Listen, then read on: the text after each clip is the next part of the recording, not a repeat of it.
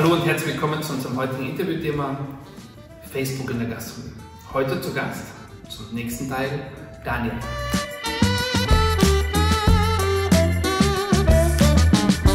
Schön, dass du wieder mit dabei bist. Ich freue mich, wie immer. Herzlich willkommen, vielen Dank.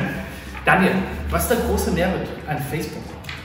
Ja, Facebook hat gerade für Gastronomen tatsächlich noch mal ein bisschen mehr Möglichkeiten. Also wäre ich Gastronom, würde ich auf jeden Fall auf Facebook setzen. A, eine super bekannte Plattform, immer noch sehr, sehr viel genutzt, auch wenn es oft heißt, ja, Facebook ist ja nicht mehr so relevant.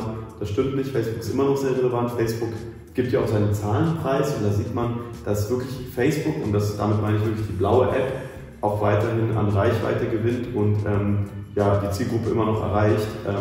Und für Gastronomen halt relevant, weil man dann zum Beispiel Events anlegen kann oder wie auch immer. Also da kann man einfach nochmal Dinge machen, die für Gastronomen einfach nochmal super spannend sind. Und wie gesagt, also das ist eigentlich so die Basis in der Social Media Welt, dass man auf Facebook da ist. Auch Essen bestellen, deshalb ja, beispielsweise genau. Tickets buchen. Geht auch alles auf Facebook, ganz genau.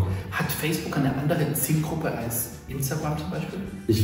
Ich hätte die Frage tatsächlich so vor ein paar Jahren beantwortet mit Nein. Mittlerweile würde ich sagen doch. Also da gibt es auf jeden Fall eine Abweichung, aber es gibt auch eine riesen Überschneidung. Also ich würde nie sagen, Facebook ist ein komplett anderer Kanal als Instagram. Ja, er funktioniert anders, aber es gibt nochmal eine große Überschneidung. Aber ich würde tatsächlich sagen, dass man beide Kanäle gleich wertvoll behandeln sollte, weil das sind einfach zwei unglaubliche Kanäle, also Facebook und Instagram. Und ja, da würde ich einfach bei beiden, wenn es geht, Gas geben. Perfekt. Ja. Bezüglich Restaurantakten zu Facebook, worauf muss man da achten? Also Facebook tatsächlich lebt ja einfach von der Kommunikation und es ist eine Social-Media-Plattform, was ich ganz oft halt bei Gastronomen sehe, ist immer der Fehler, ich gebe dir eine Information auf Facebook, so zum Beispiel ich poste und sage, das sind unsere neuen Sorten. Das ist es ist nur eine Information, aber es ist ja im Endeffekt muss ich die Plattform so behandeln, als möchte ich mit jemandem kommunizieren. Und wenn wir jetzt irgendwo, oder du willst was von mir wissen, dann sage ich auch nicht nur, keine Ahnung, schau mal hier, sondern ich muss in Interaktion treten. Das heißt, meine Posts müssen so aufgebaut sein, dass sie zur Diskussion anregen, dass sie zum Kommentieren anregen, dass ich etwas frage, also ich möchte Interaktion muss ich anregen und das würde ich auf jeden Fall beachten, plus natürlich die Bilder sollten schon wertig aussehen, also ich würde ungern, glaube ich, auf meinem Gastronomie-Profil schlechte Bilder haben, die unscharf sind, die zu dunkel aufgenommen sind, also da sollte ich schon versuchen aufzufallen mit einer hohen Qualität. Was jetzt aber nicht heißt, dass ich mir irgendwie das teuerste Kamera-Equipment kaufen muss, sondern ein gutes iPhone reicht völlig. Ich hole mir noch irgendwie ein gutes Licht oder habe hoffentlich gutes Licht in meinem Restaurant, fertig, reicht auch. Was empfiehlst du, wenn der Gastronom Kritik auf Facebook bekommt? Wie geht man damit am besten? Also ich habe da so eine Regel, nicht nur für Gastronomen, eigentlich immer, ist, wenn die Kritik A gerechtfertigt ist, unbedingt antworten. Wenn die Kritik noch okay formuliert ist, dass ich darauf antworten kann, dann sollte ich es tun. Kritik, die aber eher beleidigend wird, also wo ich wirklich sage, gut, ich werde hier beleidigt und hier wird einfach nicht kritisiert, sondern hier wird eigentlich einen Schritt weiter gegangen, löschen.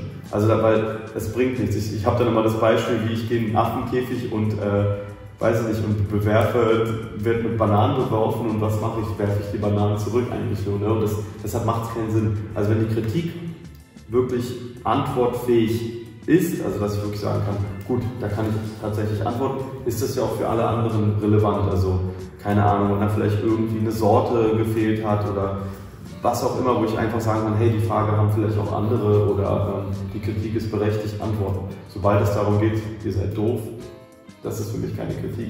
Da würde ich einfach sagen, alles klar, lösche ich den Kommentar. So würde ich es ja auch in der echten Welt machen. Ne? Wenn ich jetzt einfach auf der Straße beleidigt werde, dann sage ich Dankeschön. Das war's mit dir. Unbedingt, genau. Nachvollziehbar. Genau. Wie würdest du umgehen bezüglich Werbebudget? Was würdest du Gastronomen empfehlen, wenn der einen Café hat, ein Restaurant, was soll er da in die Hand nehmen? Das ist auch eine sehr gute Frage. Ich würde es immer zurückfragen, was bringt denn so ein Gast? Also wenn ein Gast beispielsweise mir für einen Besuch 50 € da lässt im Schnitt, dann sollte ich eigentlich auch bereit sein, diese 50 € zu investieren, um dann zum Beispiel einen Gast pro Tag zu bekommen dadurch. Bringt mir ein Gast 10 €, dann sollte ich mindestens 10 € investieren.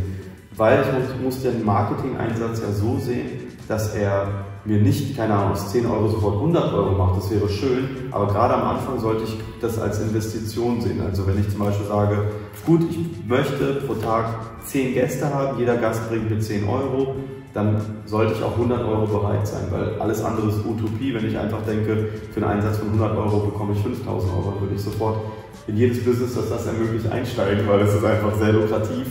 Aber am Anfang heißt Facebook-Werbung, dass ich tatsächlich investieren muss in was funktioniert überhaupt für meine Gastronomie. Also welche Botschaft, was auf dem Menü oder was auch immer funktioniert, dass die Leute dann zu mir in die Gastronomie kommen. Also ich kann wie gesagt nicht davon ausgehen, dass ich einfach 2, 3 schöne Bilder poste, gibt da 100 Euro Budget rein und sagt so, jetzt, morgen kommen da die 50 Gäste. So funktioniert das nicht, so funktioniert es auch nicht in einem Online-Shop oder in einem was auch immer. Das heißt, ich sollte wirklich eine Bereitschaft entwickeln und sagen, okay, ich verstehe, dass das mein Ziel ist, dann muss ich auch bereit sein, das erstmal zu investieren. Gibt es da eine Zeitspanne, was du empfehlen würdest? Wie lange musst du Geld investieren oder ab wann kann man das mit einer Retention? Ich würde eher sagen, dass man vielleicht für sich erfahren muss, wann muss Erfolg reinkommen und vor allem auch wann funktioniert etwas nicht. Das heißt, wenn ich zum Beispiel ich habe mir ein bestimmtes Thema ausgesucht und sage, okay, ich möchte mein neues Sortiment jetzt publizieren und das quasi publik machen und bin bereit, entweder eine Woche zu warten und es muss was passieren oder ich kann es auch an einem Budget ausmachen. Also ich würde immer für mich so eine Art quasi Cut setzen und sagen, okay, nach 1.000 Euro muss ich einen Erfolg sehen zum Beispiel oder nach 100 Euro oder ich sage nach 10 Tagen. Also das würde ich eher zurückfragen, wann muss der Gastronom oder der Werbetreibende in dem Sinne Erfolg sehen. Und wenn da nichts passiert, muss man die Strategie ändern. Daniel, wie erstellst du Content, der genau für deine Zielgruppe ankommt? Also gerade auf Facebook würde ich viele rumprobieren anfangs. Also die Frage ist ja eher, was mag meine Zielgruppe? Und das heißt, ich könnte schauen, sind das Fotos, sind das Videos, sind das Erklärvideos? Also welche Art von Content kommt gerade bei meiner Zielgruppe gut an?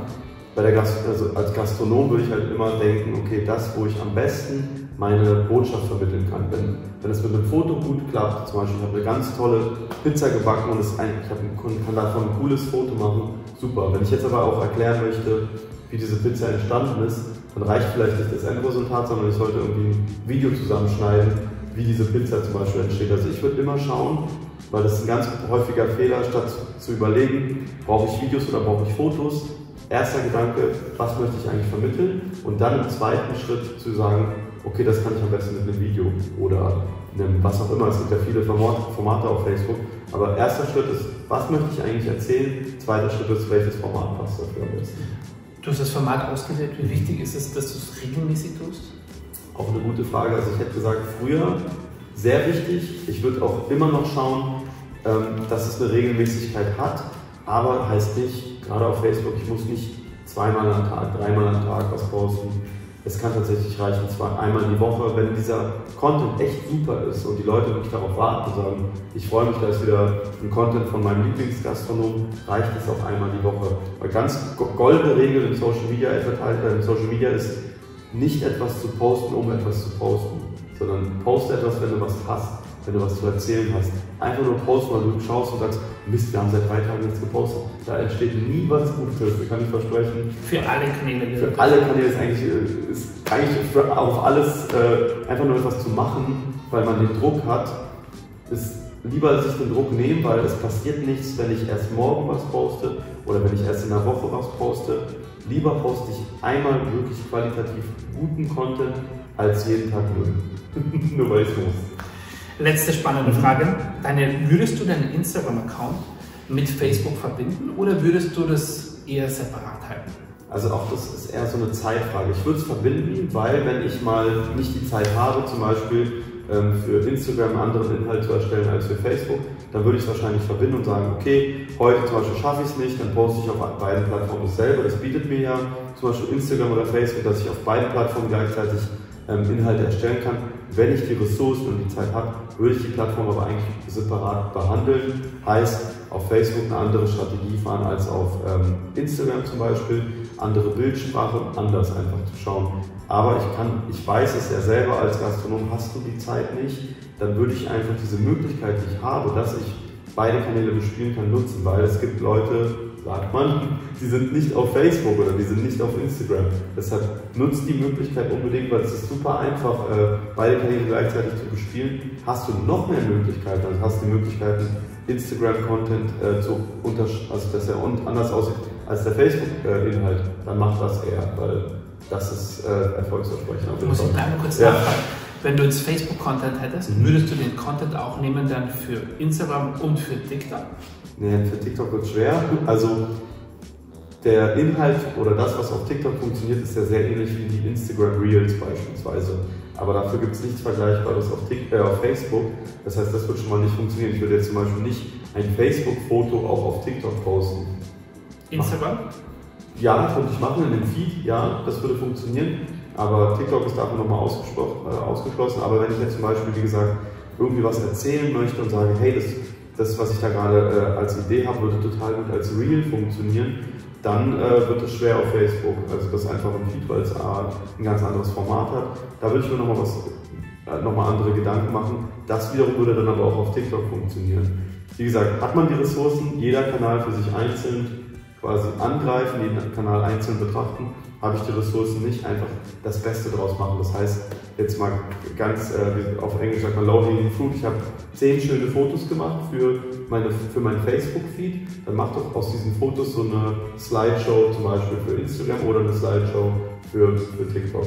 Also irgendwie diese Inhalte nochmal reproduzieren, aber immer angepasst auf die Kanäle, wenn man die Ressourcen sonst nicht hat. Perfekt. Genau. Super. Das war sehr informativ zu dem Thema Facebook. Vielen, vielen Dank, Daniel. Ja, gerne. Bleibt gerne dabei, schaltet wieder ein. Wir machen gleich weiter mit dem nächsten Social Media Thema mit Daniel. Auf bald und abonniert unseren Kanal. Ciao. Ciao.